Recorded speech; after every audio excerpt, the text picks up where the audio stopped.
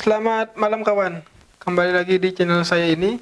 Setelah sebelumnya saya merilis bagaimana sih cara belajar bahasa Rusia, kali ini saya akan merilis sebuah video, yakni bagaimana cara belajar bahasa Korea, di mana bahasa Korea itu merupakan bahasa negeri ginseng atau bahasa negeri K-pop, di mana produk unggulan dari dia adalah Samsung. Mungkin kalian juga menggunakannya.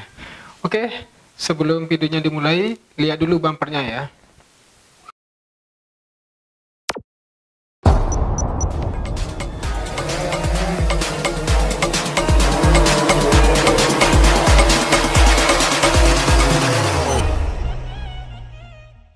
Oke, kembali lagi di video. Huruf Korea terdiri dari beberapa jenis, yakni huruf vokal dan huruf konsonan. Dan yang kali ini yang saya bahas ke kalian ini adalah merupakan 10 dasar huruf Korea vokal alias huruf hidupnya. Yang pertama adalah A. Bisa kalian simak di samping saya ini. Huruf A-nya ini bentuknya ada lingkaran, lalu ada angka 1 di depannya, dan ada garis tengah di tengahnya itu ya. Kalian bisa simak, ini adalah huruf A, alfa.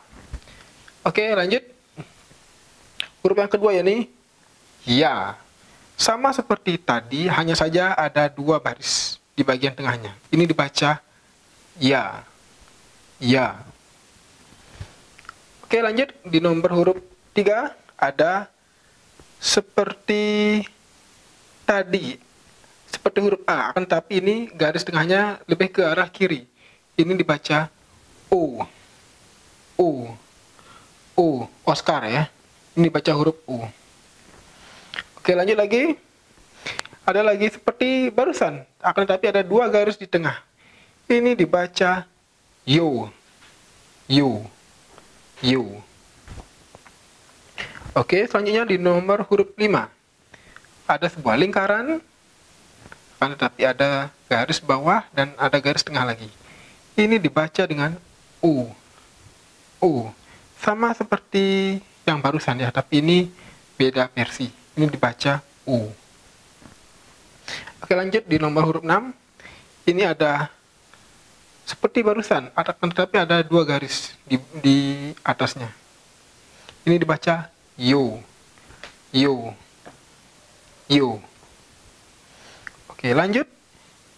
Huruf di nomor 7, yakni lingkaran lagi, akan tetapi ada garis lurus di bawahnya dan ada garis tengah turun. Ini dibaca dengan huruf U. U. U. Ya, seperti itu. Lanjut di nomor huruf 8. Ini dibaca U.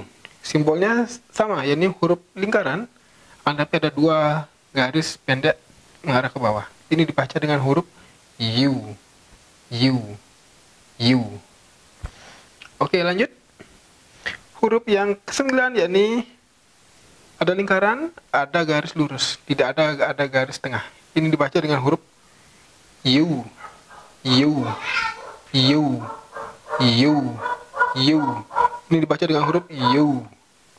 Oke, di huruf yang terakhir di vokal ini adalah ada garis tengah lingkaran dan ada garis lurus. Ini dibaca dengan I. I. I. Ya, jadi seperti itulah 10 huruf vokal di bahasa Korea.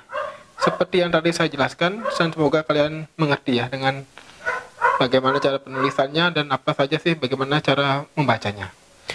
Oke, kita lanjut di huruf selanjutnya, yakni huruf konsonan yang terdiri dari 14 huruf. Oke, langsung saja kita mulai. Huruf yang pertama adalah, ini dibaca dengan huruf G atau K. Maksudnya, kenapa huruf ini memiliki 2 artian?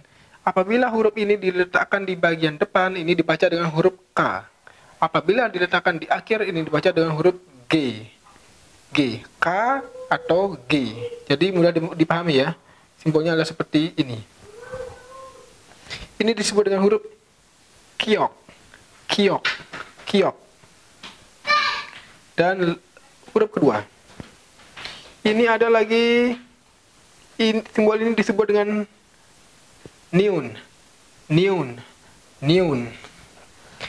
Huruf ini adalah huruf N. N November. Entah diletakkan di depan atau di belakang. Huruf ini tetap sama, yakni huruf N alias neun. November, November, Nancy, nasi, pokoknya huruf N ini ya. Mohon maaf ya, itu lightingnya bermasalah. Oke, huruf ketiga ya nih. Ini dibaca dengan huruf T atau D.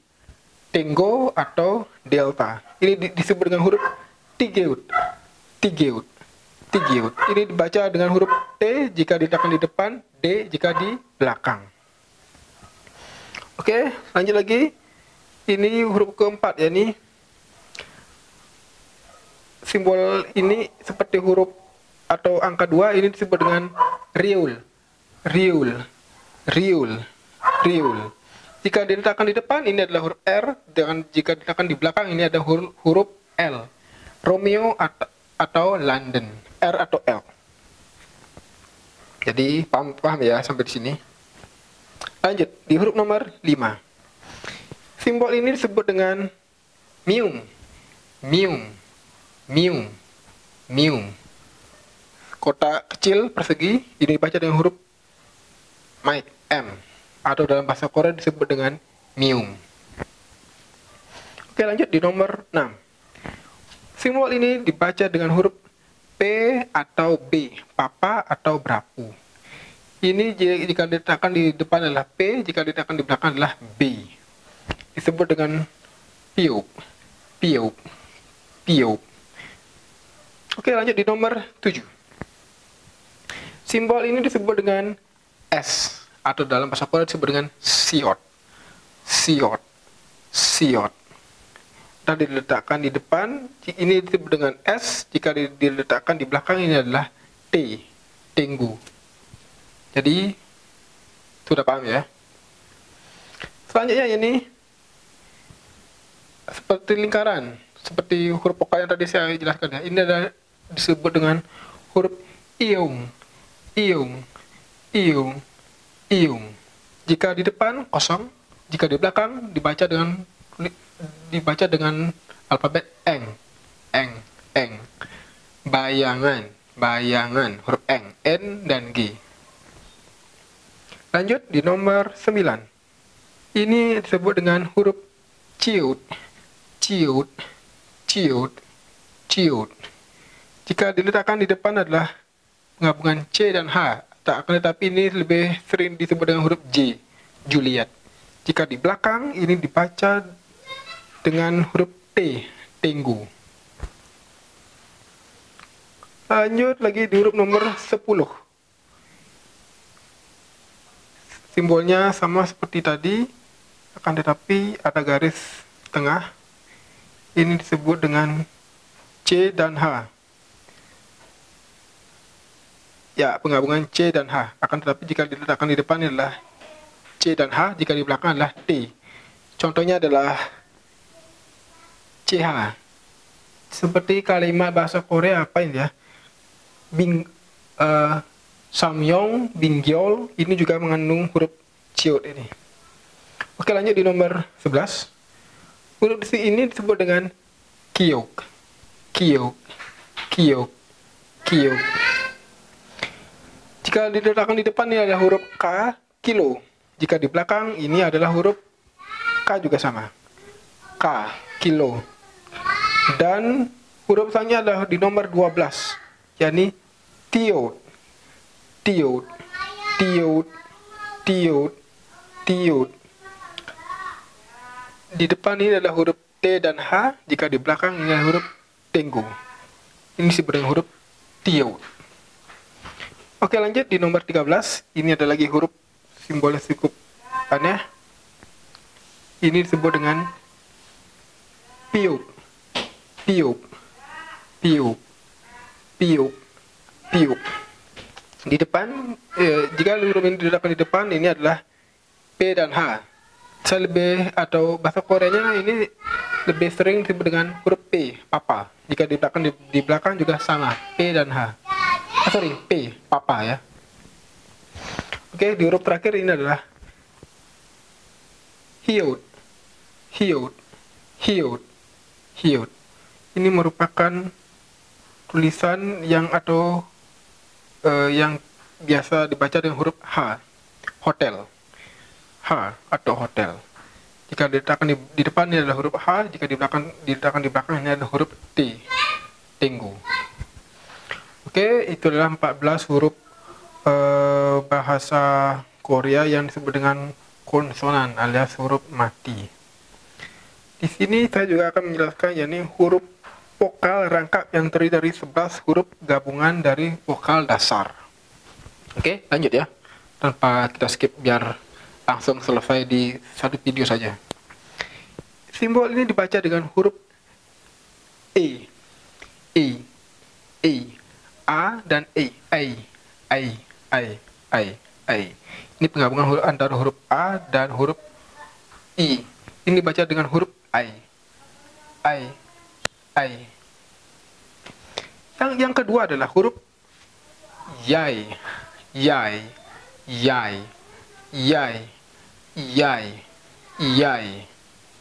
Ini merupakan huruf ya, penggabungan ya antara huruf vokal dan huruf vokal dasar. Nomor 3, ini adalah huruf E, eko, E.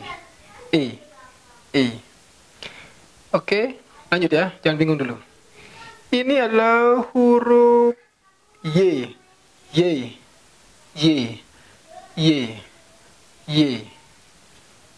Ingat penggabungannya seperti apa? Kalian bisa lihat di samping saya ini ya. Lanjut lagi, ini adalah huruf OI.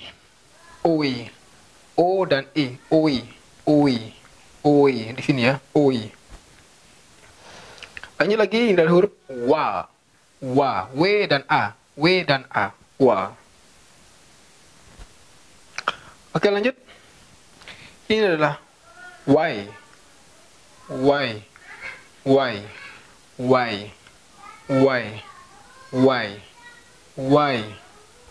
Oke, lanjut. Ini baca dengan huruf wo, W dan U, wo. Oke, mudah ya, paham. Lanjut lagi, ini adalah huruf W dan E, W.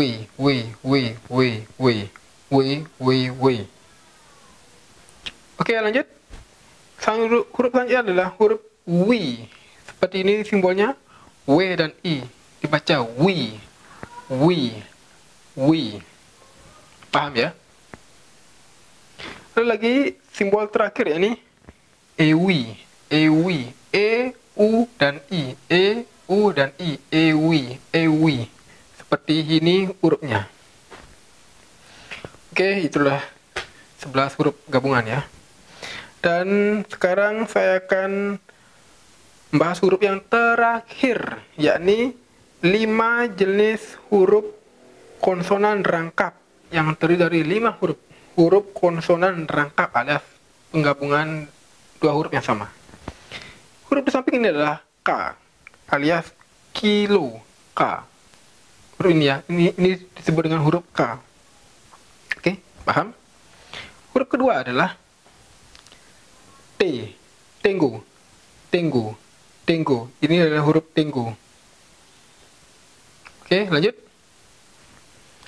Ini adalah huruf P, papa. P, papa. Oke, lanjut di nomor 4. Ini adalah huruf S, Sierra.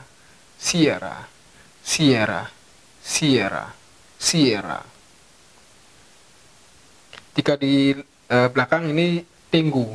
Jika di depan Sierra, jika di belakang tenggu. Dan yang terakhir adalah huruf C, Charlie. Seperti ini hurufnya, C. Diletakkan di depan C, di belakang juga sama C. Oke gengs, jadi seperti itulah huruf Korea. Mungkin pada video kali ini hanya saya akan fokus ke masalah pembahasan perkenalan hurufnya saja. Di video berikutnya mungkin saya akan jelaskan ucapan serta kalimat dalam bahasa Korea. Untuk sementara saya ini membagikan video cara belajar untuk alfabet bahasa Koreanya alias huruf Hangulnya. Oke, terima kasih telah menyaksikan video saya ini. Semoga membantu dan mohon maaf jika ada yang salah. Silahkan koreksi di kolom komentar. Jangan lupa like, share, serta subscribe di channel saya ini. Saya Wayan. Bye-bye.